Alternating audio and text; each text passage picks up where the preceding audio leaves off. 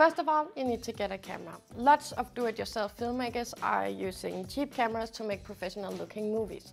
Decide what kind of camera you need and what you can afford. Decide how you'll edit the movie and what kind of program you're going to use.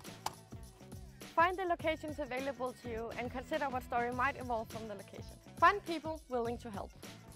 You need people to help making the movie and to be actors. Next step is to come up with an idea you want to turn into a movie. When you're done writing, you need to write a storyboard. Now you're almost ready.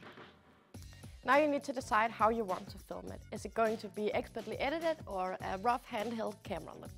Now you need to design your costumes. Consider the lighting. Dress the set or location, and now you're ready to shoot. No.